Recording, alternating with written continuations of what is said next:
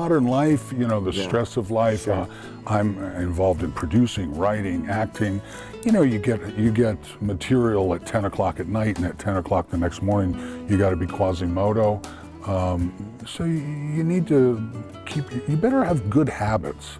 I think actors or creative people get into real problems when they have sort of negative habits. Don't get me wrong, I've probably sinned as much as anybody on the planet, but the plain fact is, I always had athleticism to balance it off. So, you know, I just played the Terminator on Sarah Connor Chronicles. If I wasn't lifting weights and making myself big, I wouldn't be doing that kind of work. So I think it really behooves you to kind of foster whatever instrument you've got.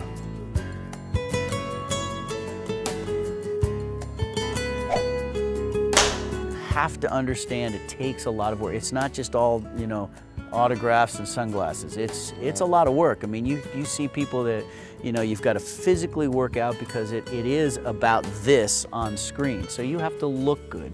You have to,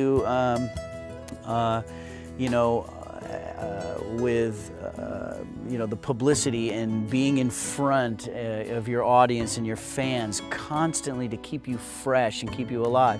What people don't understand is that it is a lot of work. I mean, it's a tremendous amount of work. I mean, with your craft, with your, you know, yourself physically, I mean, yourself mentally, you have to be in front of the public at all times. I don't understand some of these actors who, you know, don't want to do autographs and they don't want to do this and they don't. I mean, that's your public, to me at least, and, you know, and that's why sometimes I will stay way too long to sign a few extra autographs. Those are the people who, you know, don't be in the business. You know what I mean? They're paying your salary. They're paying your salary. You know, they're the ones that, yeah, absolutely, that are making you a star or keeping you working.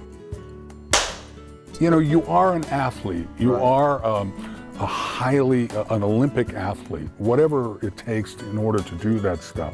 And also, if you want to have longevity, you've got to do those things. If you get into the drinking and you get into the smoking and the drugs and all of those things, in some cases, if you're, again, I don't want to mention some great actors, it colors their performances and they become something else. But there's going to be a downside to that.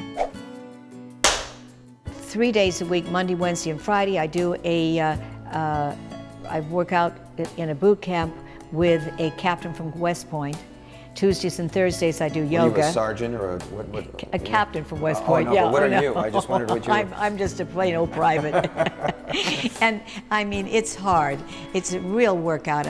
And Tuesday nights I do a rowing class, and Tuesdays and Thursdays. What do you row down at Marina Del Rey, or what kind of rowing? It's called Indo rowing. Okay. Indo rowing, but it's the same thing.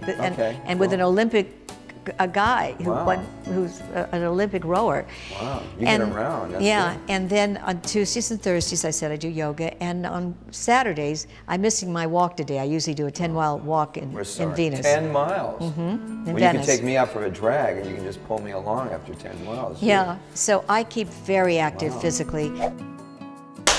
So, you know, the whole thing, I think it's about being useful to the business.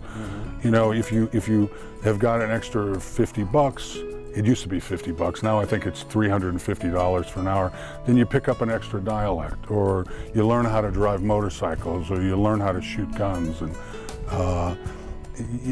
writing, you know, whatever can make you useful. I think that's one reason why I keep working, is because you make yourself useful on a lot of different levels.